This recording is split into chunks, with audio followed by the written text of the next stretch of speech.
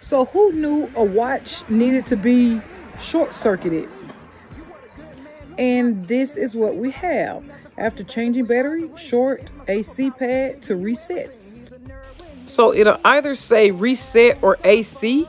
And you see those gold markings. Those are the areas that you would touch to reset. So I'm showing you that the watch, it has the battery in but not working.